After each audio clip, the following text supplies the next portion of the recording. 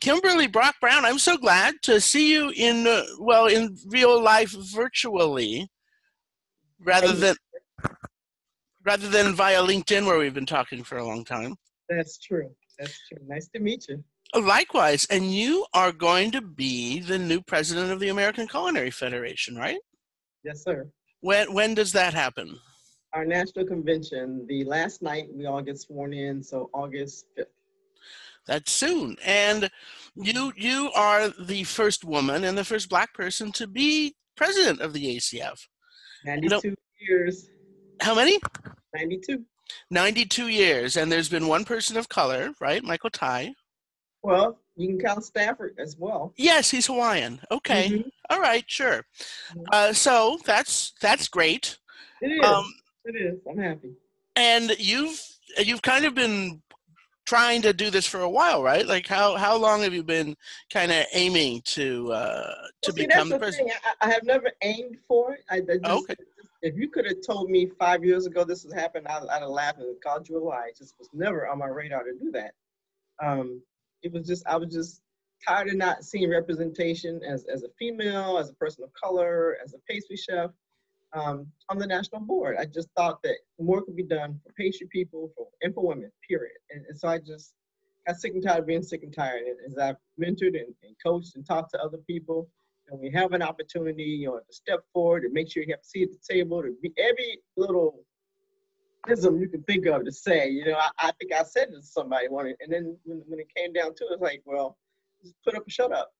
All this time you've been preaching to people about what they should do, and how we don't take advantage of opportunities when they're there. And so when we were at our Phoenix convention, I just like, this is enough. There finally was a women's task force. Like, what are you all doing? I don't understand what the purpose of this is.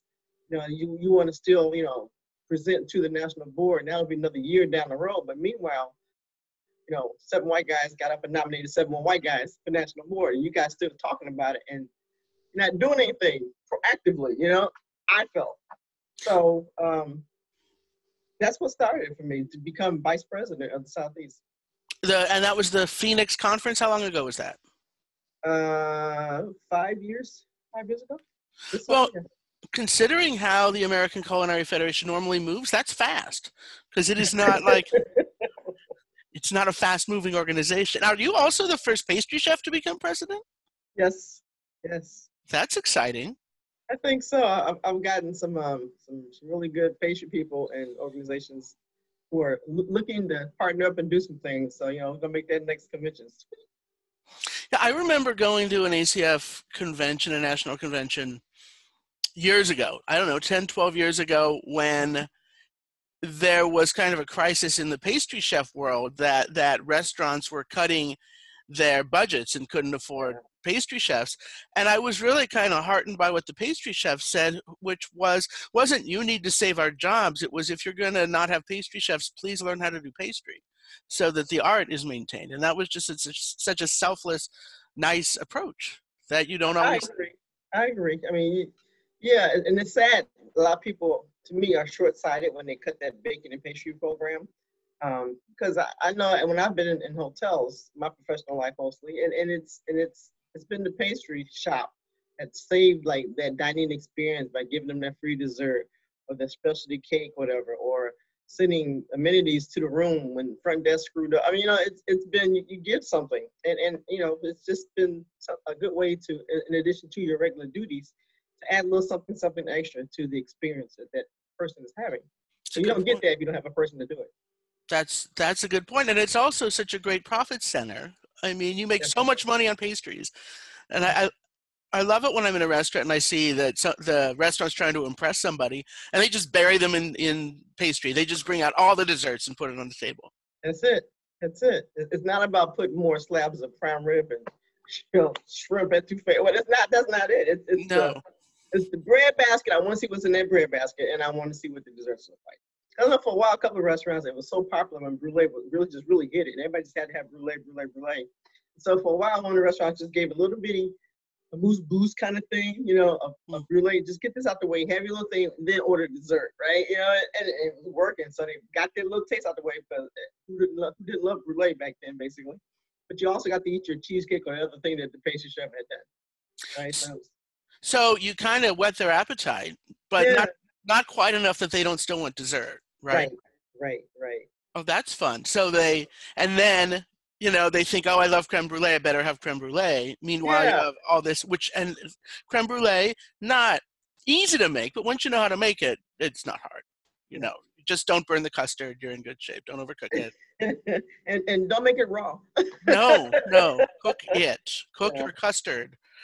Um, so what is on your agenda as the president? What you going to do? You know, and it's interesting. I mean, I have learned from being on the board for the past almost 4 years Hmm. as vice president that, you know, it's a democracy, it really truly is. And so those other votes really have to count. So I think my main goal that I want to get across is how we better connect and bring forward our students. You know, we got to make sure that next generation of culinarians, of cooks, of chefs, have the same advantages and opportunities that we have had utilizing ACF and the full power ACF has for a lot of entities going forward, especially in my career. So how I can better engage culinarians in schools. I want to make it a mandate. I want to make it a bylaw. I mean, we do things by bylaws. It is federation. Right. Right? I'm gonna hit those bylaws hard this year. Is really what I want to do. And so I want to make it a bylaw that our board of governors, which is every chapter president and plus the board of directors, that we mentor. Definitely, you know, if you're sitting down, you should have a student sitting there with you.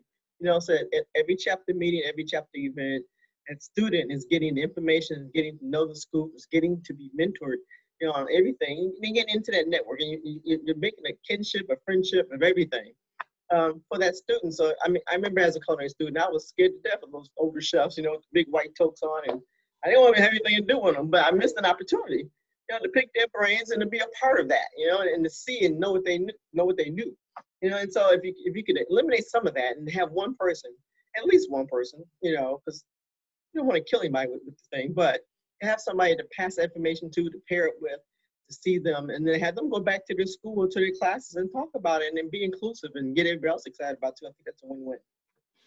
That's a good idea. And is there a diversity component to that? Like, you know, we have to have a wide variety of people from different backgrounds, or does No, that? I mean, I don't think so. I think just as far as the student part, that part goes, I think, you uh-huh. know, I have been an adjunct teacher. And so I know that in my classrooms, it's always been majority women.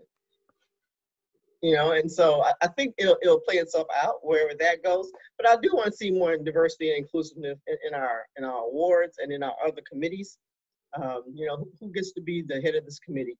I'm looking for fresh faces. I don't want the same old, same old. I want, because, you know, we can't always just recycle the same person doing the same thing or just rotate the table. You know, okay, you're going to be it this year. The next term, you're going to be, you know, I don't want that anymore. And also, I want, like I said, to bring up that next step, that next tier of people to get them in position, you know, while these other people are still around to impart that knowledge and to train them properly and you know, and give them the ins and outs of what's going on. You know, So so. so it's about mixing up the people, and rather than on the various boards and committees, rather than rotating them around, which is something the Definitely. ACF has done in the past. Yes. Well, and it does seem like, I guess I was at the last ACF conference. The last one I went to was a few years ago, and it seemed, you know, still a lot of white men, but it was more diverse than it had been in the past.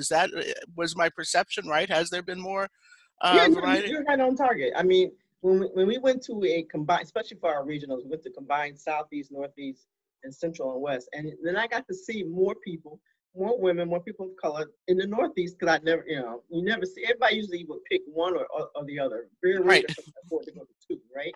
And so, right. you know, people who didn't go to the national would go to the regional. Like, oh my God, how you doing? You know, and you did see more people, whatever. So it was a great opportunity to see more people who look like me, or more patient people, or more just more younger professionals that you can actually talk to and get to know and network with. And it was beautiful. You know, so I want to see more of that. I want to facilitate more of that. So just more people mixing with one another. Uh, Yeah. There's too many times I've walked down the hallway or someone else has come to me. I'm sitting at this table, and it was a network session with the senior retired chef and the students, and she was African American, and everybody was engaged, but he didn't engage her and she didn't engage him either.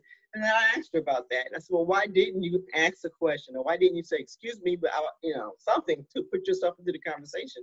And she couldn't answer. She was just, that fear. And she just felt so slighted. And so she's sitting here, crying at this point in time. And I'm making her realize the opportunity that you just missed because you sat there. You need to express yourself and put yourself out there. If they don't talk to you, shame on them. But you didn't talk to them either. Shame on you. So it goes both ways. I understand you're the student and that's the chef. But it comes a point in time, you're both adults, and you got to put in, you lost the opportunity. He's not losing anything. So if you want it, you got to really put yourself out there. And that's what I've learned in these really hard, in these past 4 years as VP and now running for president, because I didn't even know you had to be on the national board to even run for national president. See, I was clueless because this was not on my horizon of things to do.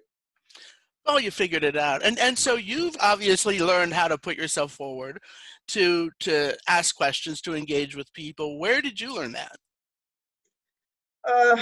Where did I learn? Well, I've been around a lot of strong women in my life growing up. My mom is one of them. She graduated college at 50 with 4 kids raising them, mostly as a single parent. My parents divorced when I was younger. The church I went to was ran by female ministers. I just had a lot of female mentors. And I'll say that now, but I could not have said that word back in the day because that just was not something I've had spoken to me about when I was younger. But I've had a lot of female positive influences in my life growing up and now, so I just have never, and I think also playing sports, and being around that has a lot to do with your mentality and what you're going to do, what you're not going to do. I do believe, that team sport, that team spirit, and just that go get it kind of thing, like, okay, I got to win this, we got to go, and that drive. If I want something, I think I'm good enough, or I try to be good enough to go and get it. And if I don't, then I figure out what I need to do to make it better for the next time, and then try again. That's great. Do you think maybe more pastry chefs could do that also? Because often pastry is so segregated from the rest of the kitchen. Like, I mean, I don't even know what that would look like, but are pastry chefs getting more involved in the savory kitchen? I don't know. I think so. I mean, I've always said whenever I saw a TV or a competition, whatever, and the person had a baking pastry background, and I said I would put my money if I was going to bet on that person, because the thinking and process in baking and pastry is so different than the savory side of the kitchen.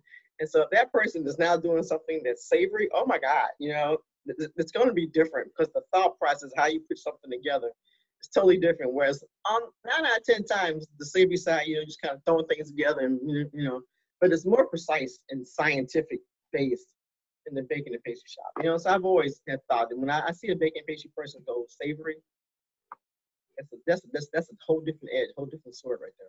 Yeah, they know how to be consistent. Yeah. I mean, even more so than savory cooks, pastry chefs know exactly how to make something be the way it's supposed to be. I think so. Well, Kimberly Brock Brown, congratulations. I'm Thank very you. excited for you and for the American Culinary Federation. And how long is your term? It's 2-year terms. 2 years. So have a great couple of years and stay in touch.